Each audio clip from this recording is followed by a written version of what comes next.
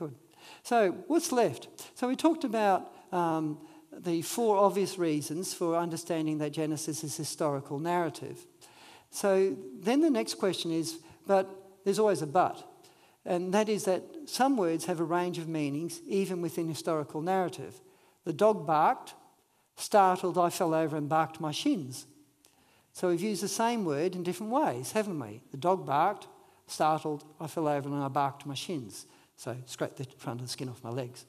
So the word in the historical narrative that we're going to be focusing on today is yom, Y-O-M. And that's a Hebrew word for day. And the question is, does this Hebrew word for day, does it have a huge variety of meanings such that you can make the text mean what it says, providing you're still understanding it as historical narrative? Because this word day has got a variety of meanings. And it's true.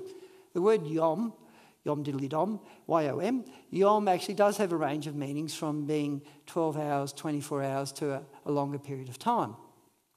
So that's what we're going to look at now. I mentioned Granville Sharp. Granville Sharp was they're responsible for a rule called the Granville-Sharp rule. Granville's part came out in 1798. And it's just a way of looking at Greek language in the New Testament. And it says that if there's an article plus a substantive plus chi plus another substantive, it only refers to one referent, which I'm sure you all understood like I did the first time I read it. I didn't understand it at all. But basically it means that if you come across in the Greek New Testament a situation where it says, our God and Saviour, Jesus, the Granville-Sharp rule says that within certain confines, you know whether it's talking about our God, pause, and Jesus, our Saviour, or whether it's talking about our God and Saviour, who is Jesus. You understand the difference there?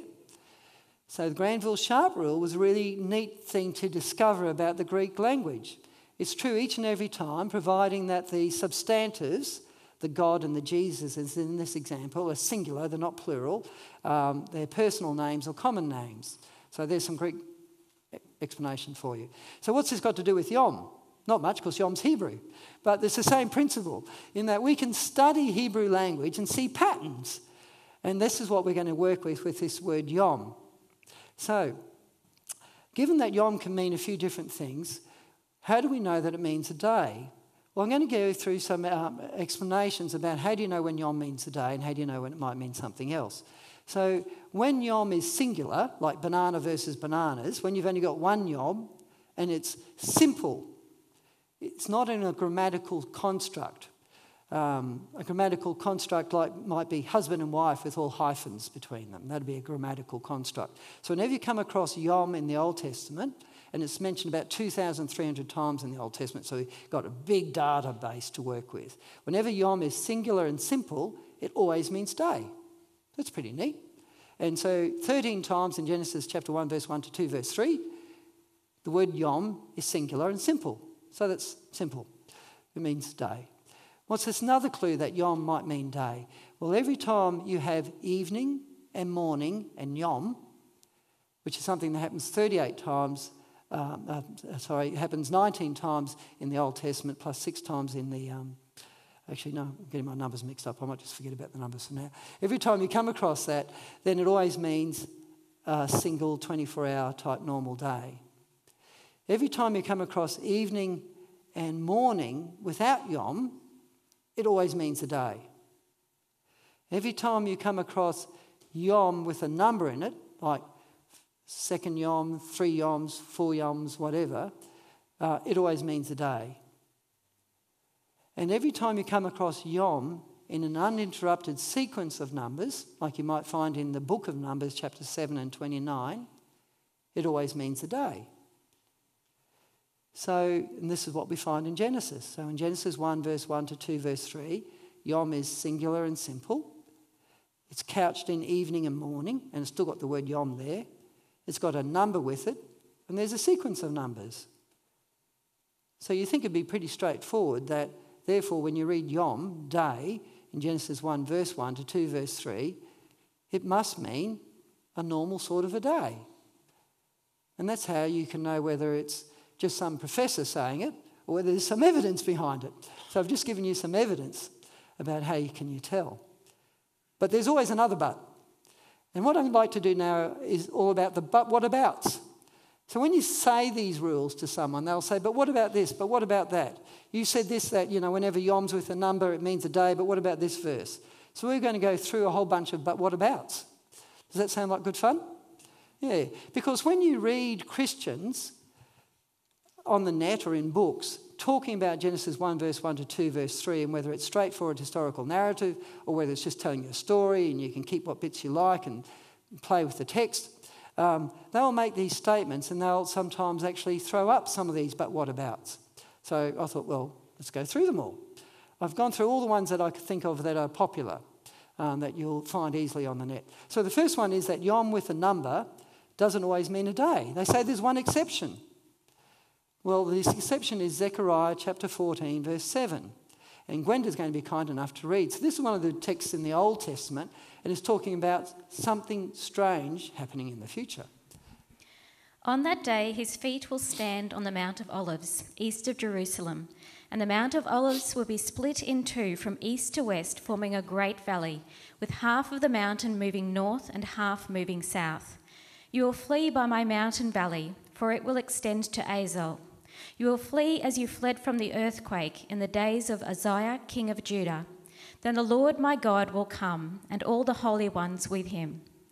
On that day there will be neither sunlight nor cold, frosty darkness. It will be a unique day, a day known only to the Lord, with no distinction between day and night. When evening comes, there will be light.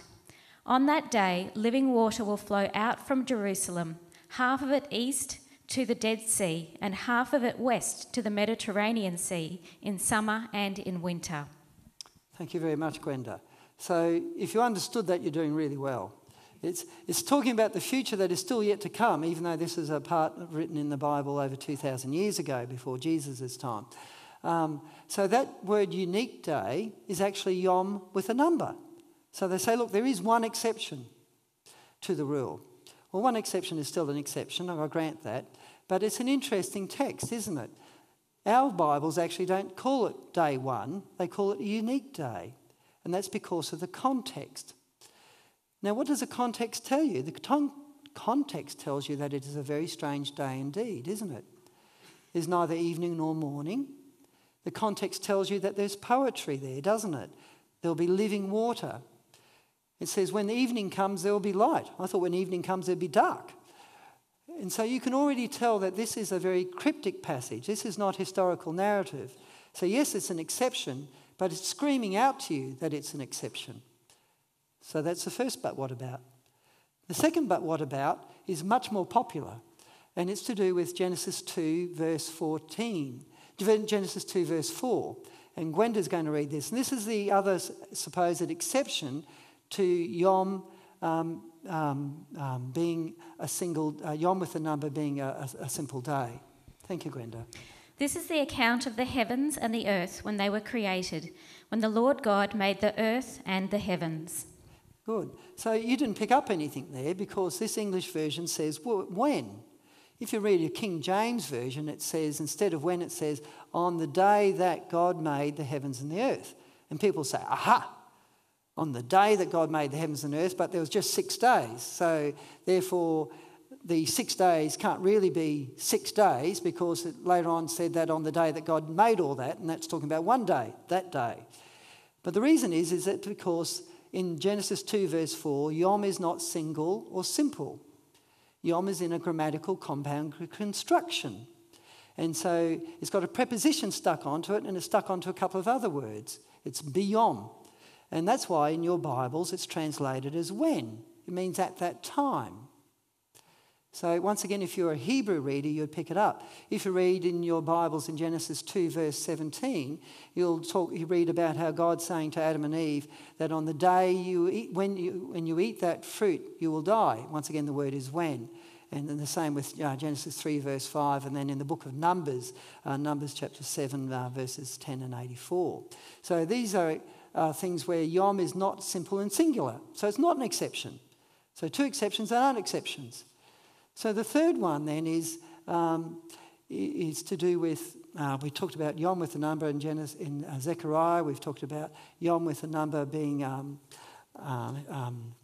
Genesis 2. The next one is Hosea. And so this talks about how there is Yom with a number, and the guy is saying that this obviously isn't meant to be a single day. So Hosea 6 verse 2 is very similar to a whole bunch of other verses that we'll have a quick look at.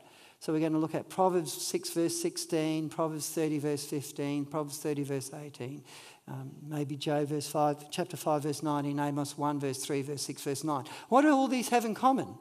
They have a very simple thing in common. They all have an idiom in them. What is an idiom? Does anyone want to say one? It's raining cats and dogs. It's an idiom, isn't it? So the idiom in this Hebrew is that they say, Hosea 6 verse 2, after 2 days he will restore us, after 2 days he will revive us, after 3 days he will restore us. So there's that idiom, 2, and then the next line's got one more. So in Proverbs 6 verse 16 it says, there are 6 things the Lord hates, 7 that he detests. And then in Proverbs 30 verse 15 it says there are 3 things, trying to remember now. There are 3 things what is it up there? We got it up there? No, we don't. So Gwenda's going to read from the Bible some of these passages. Okay, Proverbs 30 verse 15. There are 3 things that are never satisfied, 4 that never say enough. Verse 18. There are 3 things that are too amazing for me, 4 that I do not understand. So in each of these cases, the verse is using an idiom, but the things are real. So when it says there are 3 things and then there are 4, it gives a real example. 3 things that never satisfied, 4 that never say enough. What are they? The grave, never satisfied. The barren womb, never satisfied. The land that's always in drought, never satisfied. And fire. So it's personifying them, but they're still things. They're still real things, aren't they? They haven't changed their meaning. A Hebrew reader will understand that what the idiom is that, yes, there are 6 things the Lord hates and 7 that he detests, but that's not all of them. The numbers are the exception, not the words. So the words keep their real meaning. Fire, grave, barren womb, these meanings don't change. What's changed is simply that the number is figurative. So equally, once again, it's not an exception to the rule that yom plus a number always means a yom being a day, because that noun doesn't change. You understand what I'm saying there? Yeah, the other one is about 3 things that are too amazing, 4 that I don't understand. That's fun, that one. He doesn't understand the eagle flying through the sky. He doesn't understand the movement of a snake on a rock. He doesn't understand the way a ship moves through the sea, and he doesn't understand the way a man reacts to a woman. And so even back then, men would act very strange. So once again, these things were very real, but the reader realised that the number was just what was figurative in that case. But the original words keeps its meaning. So then there's some big verses that I come across from time to time when I talk to people. And this is Psalms. So in the Psalms, Psalm 90 verse 4, there's this verse that says, for in the sight of the Lord, 1,000 years is like a day gone by, like a watch in the night. And people say, John, here's a case where it seems to be saying that a day is not necessarily a day. So Gwenda's going to read out this passage. So it's Psalms. So you're thinking, what is Psalms? Psalms is a book of songs. So what does it say? 1,000 years in your sight are like a day that has just gone by, or like a watch in the night. Yet you sweep people away in the sleep of death. They are like the new grass of the morning. In the morning it springs up new, but by evening it is dry and withered. We are consumed by your anger and terrified by your indignation. You have set our iniquities before you, our secret sins in the light of your presence.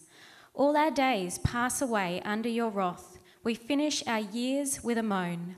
Our days may come to 70 years or 80 if our strength endures. Yet the best of them are but trouble and sorrow, for they quickly pass and we fly away. So does that verse mean that every time you come across the word day, you've got no idea of the length of time? Well, of course not. It's got some clues. So remember we talked about idioms like her teeth as white as snow. So it's an idiom, isn't it? A metaphor, if you like. It's a simile, in fact. Sorry, it's not a metaphor, it's a simile. It's got the word like there. And so when you read that Old Testament passages, it says that 1,000 years is like a day to God. And what's the context? It's saying that in God's view, he is eternal, because it talks about him being around from before the creation of the world, that he is from everlasting to everlasting. It compares that to our lot, where we are like the grass that shoots up in the morning but withers in the afternoon.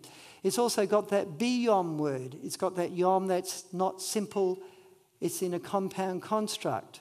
So it's also another warning to us that this is not just the normal word yom. And so once again, this is all telling us that this is not a way for you to suddenly think that I don't understand what yom means when I read the Old Testament. So notice it says that the day in the Lord's eye is like 1,000 years. 1,000 years is like a day in the Lord's eye, and like a watch in the night. What's a watch in the night? It's not something you wore. It was a period of about 3 or 4 hours at night time. So does that mean when you read about something in the Old Testament that had a watch in the night, that you had no idea how long that was? Well, of course not. That's nonsense. So in Judges chapter 7, you realise that you read about a battle starting in the watch in the night. Well, when did it happen? Did it happen during a 3 or 4 hour period, or did it happen over a 1,000-year period? Well, you know that it happened over a 3 or 4 hour period, because it's grammatical, historical narrative, and also it's simile. So does that make sense? That just because you're reading from God's perspective doesn't mean you suddenly got no idea what these words mean every time you come across them. A similar one is in 2 Peter 3 verse 8, and Gwenda's going to read that as well. They will say, "Where is this coming?" he promised. Ever since our ancestors died, everything goes on as it has since the beginning of creation. But they deliberately forget that long ago, by God's word, the heavens came into being, and the earth was formed out of the water and by water. By these waters also the world of that time was deluged and destroyed. By the same word, the present heavens and earth are reserved for fire, being kept for the day of judgment and destruction of the ungodly. But do not forget this one thing, dear friends. With the Lord, a day is like 1,000 years, and 1,000 years are like a day. The Lord is not slow in keeping his promise, as some understand slowness. Instead, he is patient with you, not wanting anyone to perish, but everyone to come to repentance. So once again, it's using that simile. It's telling you that the day is not 1,000 years, or 1,000 years is a day. It's got the word like there. It's clearly a simile. It's not an excuse for you to say, I don't understand what a day means when I read the rest of the New Testament. So when we read about Acts chapter 1 verse 3, where Jesus after his resurrection appeared to people for 40 days, well, was that 40,000 years or 40 days? Well, of course it was 40 days. You understand that 2 Peter is talking about a simile. And it's a beautiful passage. It's talking about how patient God is with us all. He's really trying to connect with us. So there's some other ones that people try to use as exceptions to the rules I gave you before. It's about 8:45. We've got 2 more topics to come.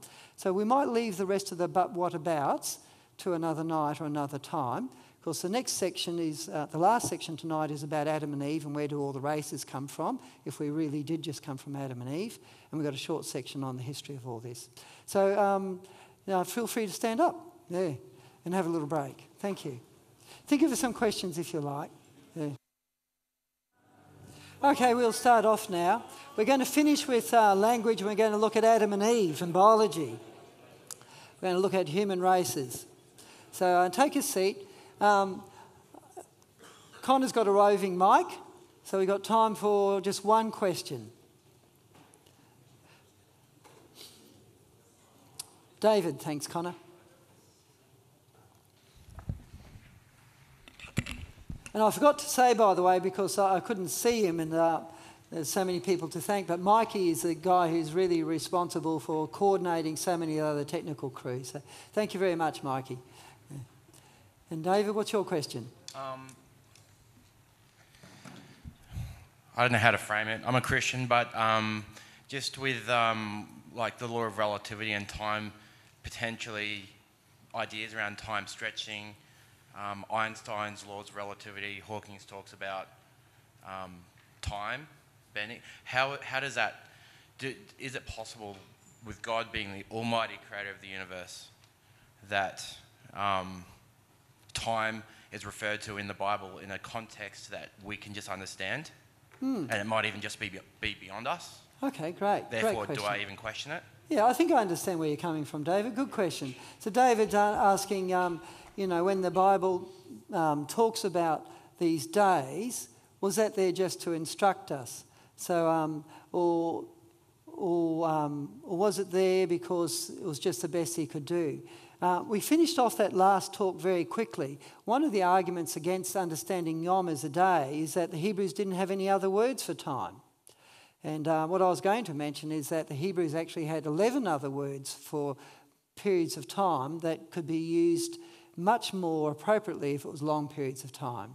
And so dor and olek are two of those. And Hebrew language actually had a way of talking about the past in a variety of ways. So an event that was finished that happened a long time ago, event that started a long time ago but's not yet finished, which is what evolution's all about. So if they wanted to, they could have used that vocabulary, those tenses, if you like, those aspects, to convey that message. But the Bible doesn't use those words or those tenses or aspects that were available to it. It even had a way of talking about ambiguous time. So talking about something that happened but not telling you about how long it took or when it happened. But once again, Genesis didn't use that. So Genesis is God speaking to us very clearly. And so that's how we know that they had such another choice of words. We don't believe that God would have spoken to us in a deceiving way, but in a truthful way. So thanks for that. Yeah, and that's 1 Thessalonians talks about how we worship a God of life and truth. Christians don't believe that God's tried to deceive us or trick us. So good question. Okay.